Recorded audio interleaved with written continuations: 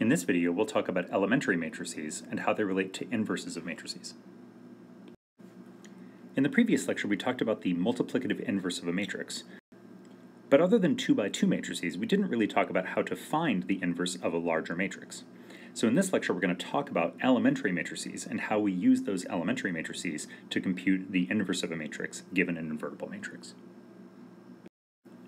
Okay, so what's an elementary matrix? So an elementary matrix is one that you get by starting with the identity matrix and doing one row operation. So for example, if we look at matrix E1 here, this is the result of adding 4 times row 1 to row 3. Remember, that's that replacement operation. So we multiply a row by a scalar and then add that multiple to another row. E2 here is the result of swapping row 1 and row 2. And E3 here is the result of scaling row 3 by a factor of 5. In other words, multiplying that row by 5. Those were the 3 different row operations that we had: replacement, swapping, and scaling. And so what we get when we do one of those operations to the identity matrix, we call the result an elementary matrix. Now, the reason why we care about elementary matrices is watch what happens when we multiply one of these elementary matrices on the left by a matrix A. So when we do this product, when we multiply across the first row and down each of the columns, what we're just going to get is A, B, C.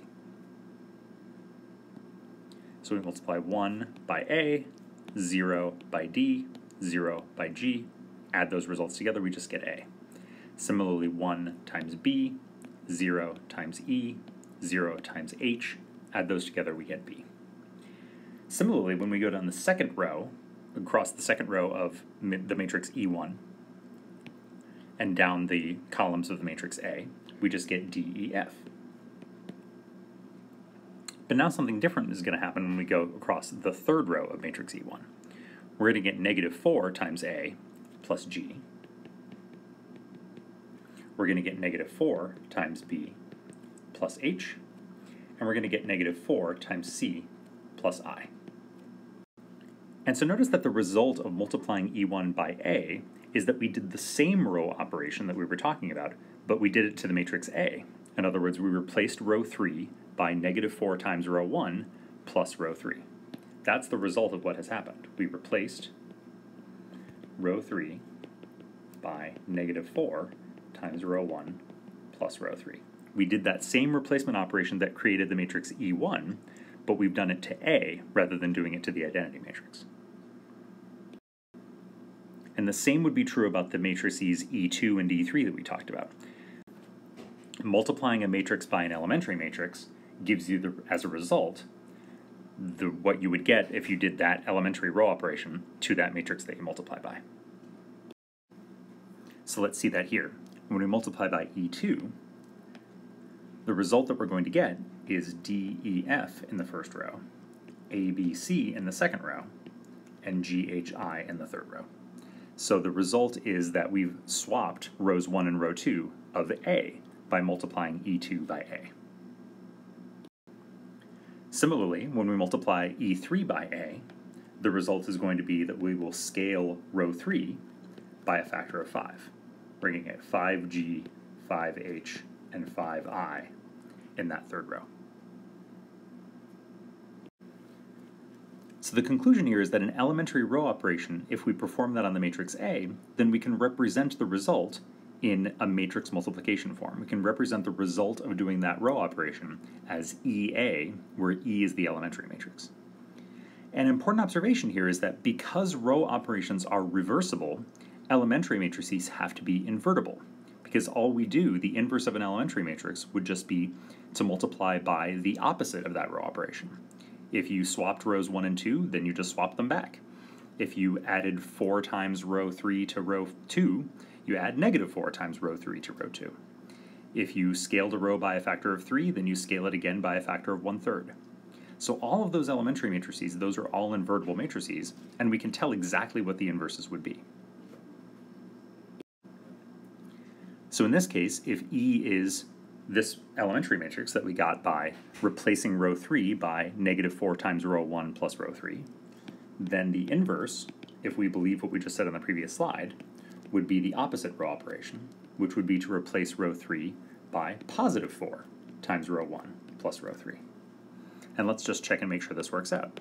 Remember, to verify that two matrices are inverses, we multiply them in both possible orders and make sure that we actually get the identity. And when we multiply this out, lo and behold, we do in fact get the identity matrix with 1s down the diagonal and 0s everywhere else. Similarly, when we multiply in this order,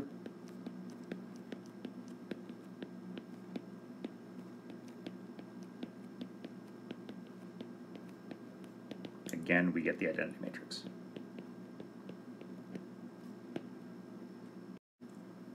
Okay, so what are all these elementary matrices good for? Well, we have this theorem which is going to tell us exactly how to figure out, first of all, when a matrix is invertible, and in addition to that, how to actually figure out what the inverse of that matrix is. So the theorem says two things. It says that a square matrix A is invertible if and only if A is row equivalent to the identity matrix. Remember, row equivalent here just means that it can be row reduced into the identity matrix. And any sequence of row operations that reduces A to the identity matrix will turn out to also transform the identity matrix into A inverse. So in other words, if we keep track of all of the different steps that we take, all of the different row operations that we take to transform A into the identity matrix, and we perform those same steps in the same order, we will transform the identity matrix into A inverse. And we'll see how that turns out in the proof. Okay, our theorem is an if and only if, which means we have to prove that the first statement implies the second statement, and the second statement implies the first statement. The first statement was that A was invertible, and the second statement was that A was row equivalent to the identity matrix. So let's start by assuming that A is invertible. Now, we talked about that this means that the matrix equation, AX equals B, has a solution for every B, and so it must be that capital A has a pivot in every row. Because if capital A didn't have a pivot in every row, then that equation wouldn't be consistent for every possible vector B. That's something we talked about a while back. But A is a square matrix, so if it has a pivot in every row, it's got to have a pivot in every column. And then the reduced row echelon form of that matrix A, it's got a pivot in every row and a pivot in every column, it's square. That's the identity matrix. And that means that A is row equivalent to the identity matrix. Now going the other direction is where the elementary matrices are going to come in. So we're going to suppose that A is row equivalent to the identity matrix. So that means that there's some sequence of steps, each one a single row operation. And when we do those steps in order, we start with A and we end up with the identity matrix. So let's actually write down what those steps are. And each one of them can be represented by an elementary matrix. So E1, that's the first step, the first row operation that we need to turn A into the identity matrix. And E2, that's the matrix, the elementary matrix that represents the second step in transforming A into the identity matrix. And so on and so on. And however many steps it takes, we're going to say it takes P steps here. So that number P is just, if it takes 533 steps, then that's what P is. If it takes 4 steps, then P is 4. However many steps it takes. But remember that we can represent the result of doing one of those steps by multiplying by an elementary matrix. So the first step here is we multiplied by the matrix E1. And then the second step is we take the result and multiply it by E2. So now we've multiplied by 2 elementary matrices. And now we're going to multiply by 3 elementary matrices, and so on, until we've multiplied by all of the elementary matrices, and the result is the identity. So this equation is going to be the equation that's going to work for us. So we're going to take that equation and multiply both sides by the inverse of the product of all of the elementary matrices. So on the left-hand side, we've multiplied by an inverse multiplied by the same matrix, so those are going to cancel out. So on the left-hand side, we just get A. And on the right-hand side, we multiplied by the identity, and multiplying by the identity doesn't do anything. And so we get that A is the inverse of all of those elementary matrices. But that means that we can take the inverse of both sides, and we just get that A inverse is the product of all of those elementary matrices. And if we tack on a little identity matrix here, then multiplying the identity matrix by all of those elementary matrices, that shows us the second part of what the theorem says, which is that the inverse of A is the result of applying all of those elementary row operations to the identity matrix. Now, if we take the theorem at face value, what it sounds like we're going to have to do is keep track of every single step we take in row reducing the matrix and keep track of what all those steps are and then recreate those steps on the identity matrix. But it turns out we don't have to work that hard, because what we can do is basically row reduce a double matrix. So we're going to augment our matrix A with a copy of the identity matrix. So we're going to take our matrix A, which in this case is 0, 1, 2, 1, 0, 3, 4, negative 3, 8, and we're going to tack onto it a copy of the identity matrix. And this double matrix, so you can imagine there's sort of like a imaginary dotted line there, that double matrix, we're going to row reduce that. And eventually what this is going to turn out to be is, because A is invertible, A is going to get row reduced into the identity matrix, and the fourth, fifth, and sixth columns here are just going to get carried along for the ride. And so what's going to be here once we're done row reducing, that's going to be A inverse, because we're going to have performed the same row operations to that second half of that matrix. All right, let's see this in action. Okay, so if we want to row reduce this matrix, first thing we need to do is get a pivot in the first row, first column. So we're going to swap rows 1 and 2. So now row 1 is 1, 0, 3, 0, 1, 0, 0, 1, 2, 1, 0, 0, and 4, negative 3, 8, 0, 0, 1. Now we need zeros below that first pivot, so we're going to multiply row 1 by negative 4 and add the result to row 3. So that's not going to change row 1. It's not going to change row 2.